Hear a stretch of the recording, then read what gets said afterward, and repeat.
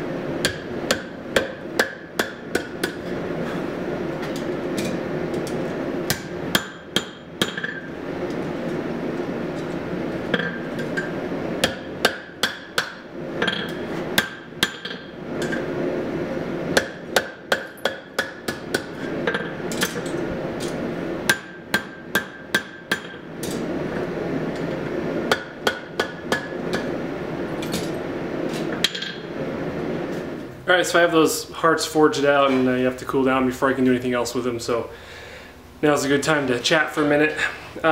So I want some input from you guys on a couple of things. First of all, I'm kind of contemplating doing two versions of this Bowie knife build, maybe doing one version in installments, you know, like forging the Damascus first, and then, you know, maybe 3 or 4 parts, I don't know. And then, you know, having voiceover explanation, narration, or whatever on that.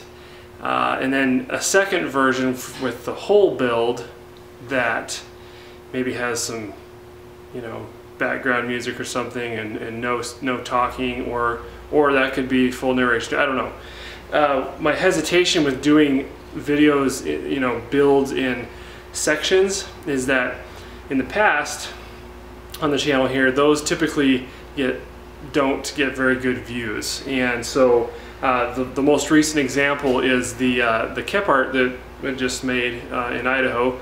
Last knife I made in Idaho, actually, and you know, it's Damascus, and I did the build in 2 videos.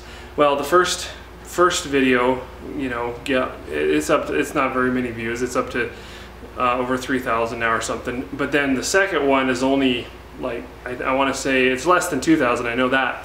And so, you know, you don't, the viewership or you know, audience retention on, in my experience, on multiple installment build videos goes down drastically, and so I don't know, it's not very good for YouTube, and I don't know why that is. I don't know if people just lose interest. I don't know if you do the whole thing in one video, if most people stop watching after the first 5 minutes.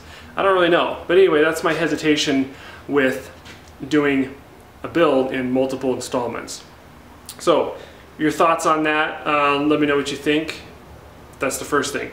The second thing is, I've talked a little bit about the future of where I want to take the channel here, and so you guys are familiar with that. You know, I won't go over that again, but and if you're not familiar with that, it's in previous videos. Go back a few videos, things are changing, that's one of them, stuff like that. But beyond what I've talked about already, one of the things that I have kind of had in the back of my mind for a while is the potential or the idea of doing some kind of in-depth tutorial or instructional videos. And I think I did a little poll on the channel a couple months back about this. And so I guess my question about that is, you know, so at this point we're still below 5,000 subscribers, so not a big channel, steadily growing. But I guess what I'm wondering is, are we to the point yet where it would be worth it to put the time and effort into a instructional video on some specific topic or skill that would either, you guys would either be interested in purchasing or paying a small, and I don't know if I can even do this yet on YouTube. You can pay for like a subscription for additional content. I don't know, I'm not sure if I can do that on YouTube yet or not. I think you have to have like 10,000 subscribers, I'm not sure. So I guess what I'm saying is, like, if I take the extra time and the extra effort to put together a very detailed, specific instructional, you know, educational tutorial, whatever you want to call it, is that of interest? Is there enough people, enough of you guys out there right now that's of interest that I could, you know, justify, you know, working on that now, or do I need to wait until we're up to 10, 20, whatever, how many thousand subscribers? Where's the interest at? So that's the second thing. The third thing is not really knife related, but if you've watched the channel at all, you know that I appreciate and enjoy a good cup of coffee. And so if you've watched more than a couple of videos, you've probably noticed that.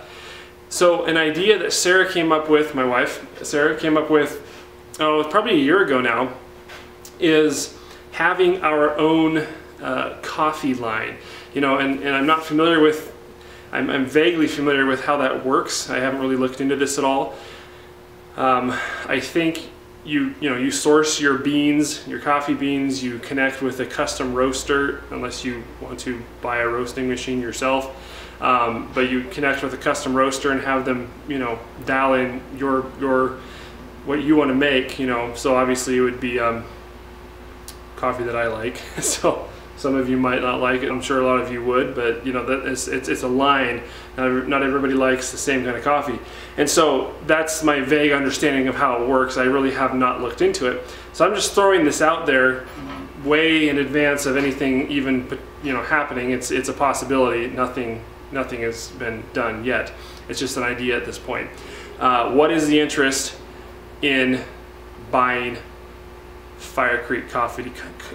See, I can't even say it. I need a cup of coffee. Fire Creek Coffee Co. or Company. What's the interest? Is there any interest there?